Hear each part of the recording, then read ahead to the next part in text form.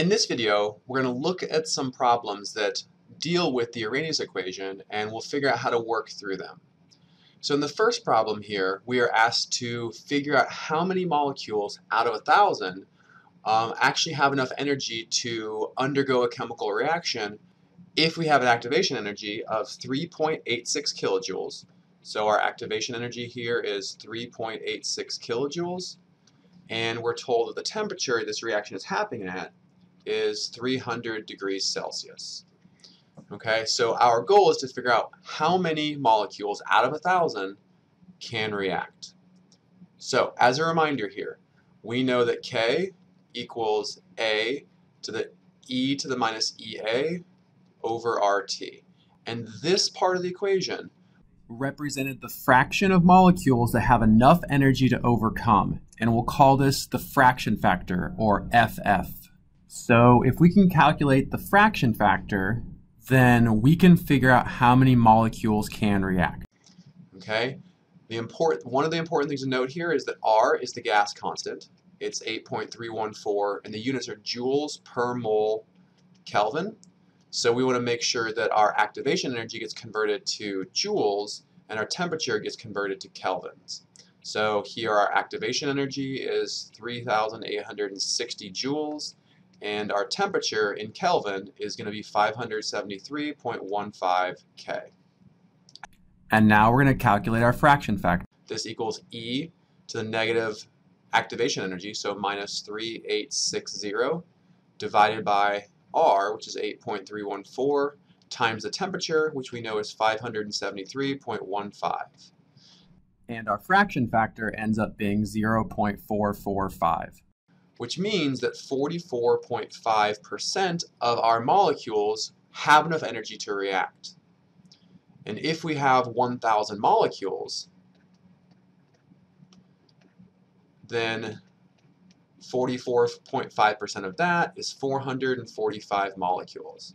So under these conditions, for a reaction with an activation energy of 3.86 kilojoules, 445 out of 1,000 molecules have enough energy to react.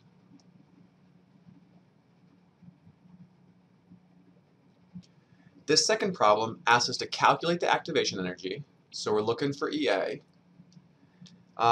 If a reaction happens at 345 Kelvin, it has a rate constant of 11 per molar per second, and it has a pre-exponential factor of 20 per molar per second. So this problem we can directly apply to the Arrhenius equation. So K equals A times E to the minus EA over RT. So in this case we're told everything except the activation energy.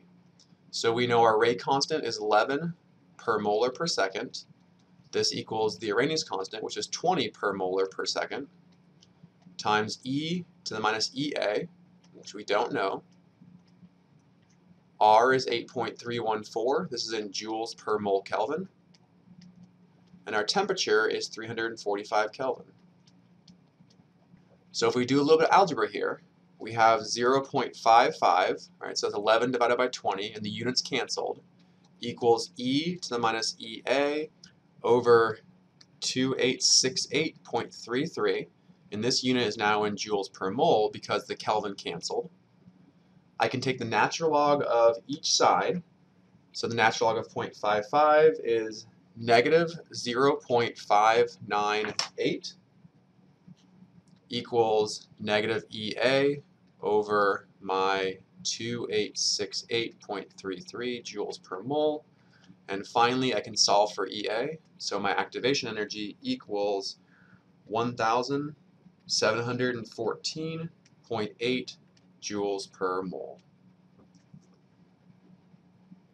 So let's go ahead and try one more problem then.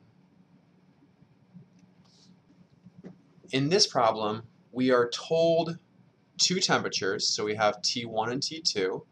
So 100 degrees Celsius, let's go ahead and convert to Kelvin right away, is 373.15 Kelvin.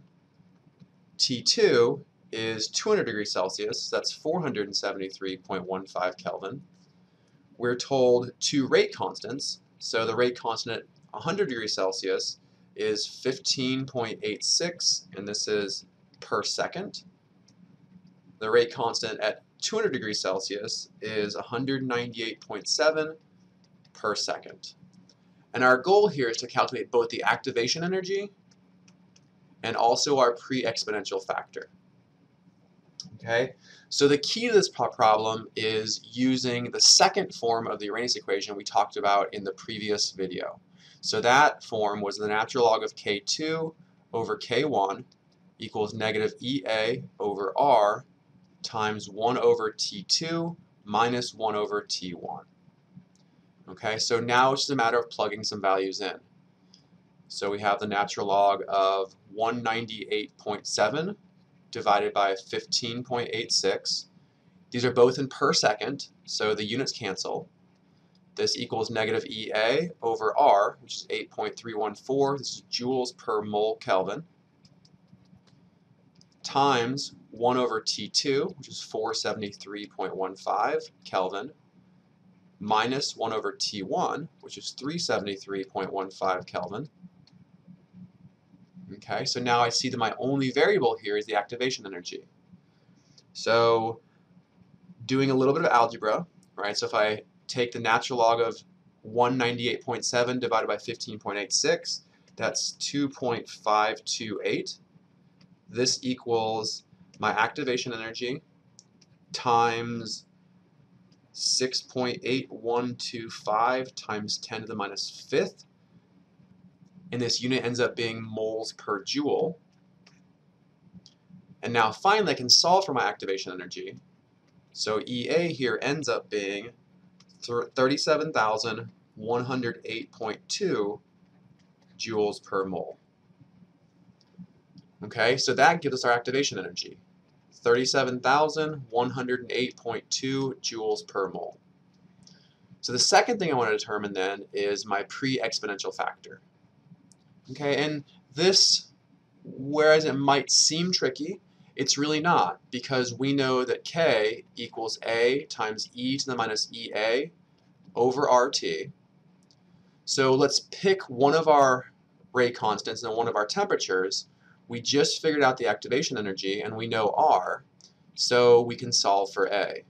So in this case, I'm just going to take my first temperature, so 15.86 equals A times e to the negative 37,108.2 divided by 8.314 times my temperature here for T1 is 373.15.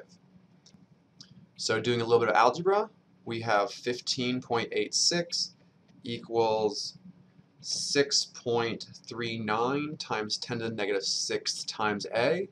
So A equals 2,428,003 per second.